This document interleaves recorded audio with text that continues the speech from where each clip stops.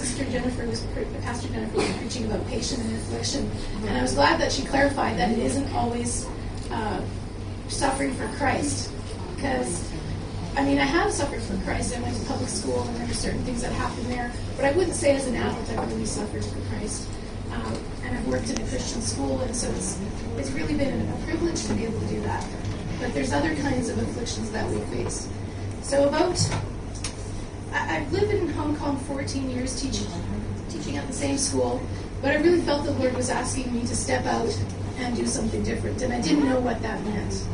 I didn't know whether that meant going back to Canada, whether I would stay here. I didn't know, but I had to let my school know in October. And so that meant I had a whole school year basically of knowing that this is the last of everything in this school, which was great. And it was exciting, got closer to June, and I'm wondering, Lord, what are we doing? And I didn't really have any clear direction, but I felt that I wanted to stay in Hong Kong, and I felt the Lord was saying, yeah, that's a good idea. So then I was wondering, like, what's going to happen? And I had applied for university to do my master's, and I got into the program. So that was the first door that the Lord opened.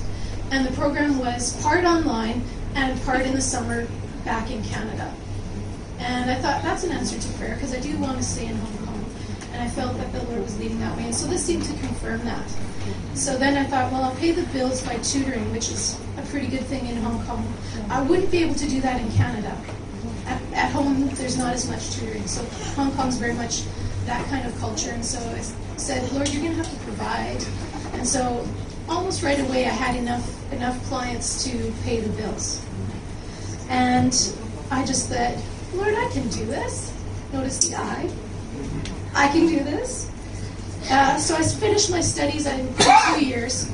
But along the way, there would be clients that would drop off. They would stop tutoring, didn't need tutoring anymore.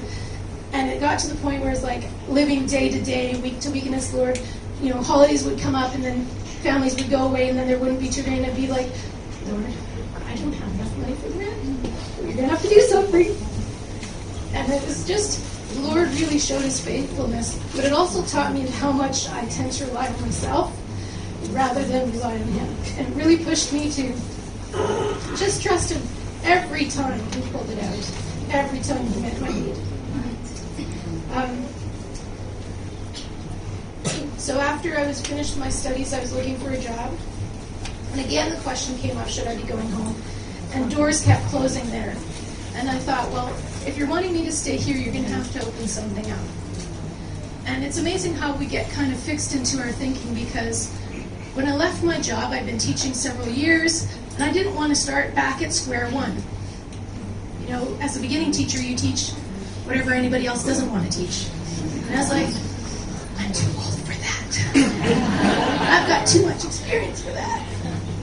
And so, first started off, nothing happened. I got a subbing job for a week, and I was like, I applied to that school, and was offered a position, and I just didn't feel comfortable about it. And yet there wasn't anything else, and I said, Lord, I really don't get what you're saying here. But I said no to that job. And then the fall came. I had several other interviews. Nothing came of that. I was getting really discouraged and really frustrated and feeling down. It's affecting my confidence. It's like, Lord, what are you doing? What are you saying? Am I not hearing? And I was really losing confidence. And Linda was a very big encouragement at that time, and others in the church as well. I got a one-day subbing job in September, because I've been begging the Lord. I said, you know my needs, and He provided one day of subbing. On the way back from that subbing, I got a call for a 3-month subbing. I said, thank you, Lord. And then at the end of that 3-month subbing, I got a call for a 6-month subbing. I was like, Lord, I'm seeing a pattern, but I don't really want to do subbing. And I really thought after the subbing that I would really end up continuing in that school, and that was actually the same as Glenda School. I said, Lord, this would be perfect. We could work together again. I know where you're leading in this. No, not going to do that. And I realized maybe I'm really fixed in my thinking. What am I not seeing that the Lord is trying to point me towards? And there was a school that I hadn't thought of at all of applying to. a school that had had some financial difficulties, and I thought, well, why would I want to sign up there? If they're going to close down next year, they're not closing down, by the way. But that was my thinking. And also, they were American. I know some of you might be shocked, but I didn't really want to teach an American school. I'm Canadian. I was thinking kind of, let's go the IB route. And so, yeah, the American schools were out. But then I applied there, and at every step, so I got an interview, every step along the way, the Lord confirmed, this is where I want you. A big part of it is that the principal who's there is very supportive of special education, which is the area I really wanted to work in. And that's what I've been praying to the Lord about. Lord, I really want to be working in the area that I'm trained in, that I enjoy. And He opened that door, and the principal there is so supportive of that. And total land of blessing where I'm working right now.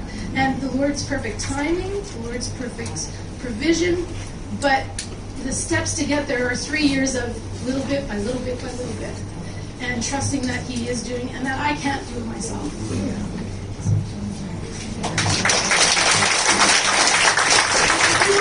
The verses that I thought about as I went along, I was thinking of, Peter getting out of the boat, and Jesus saying, "You of little faith, why do you doubt me?"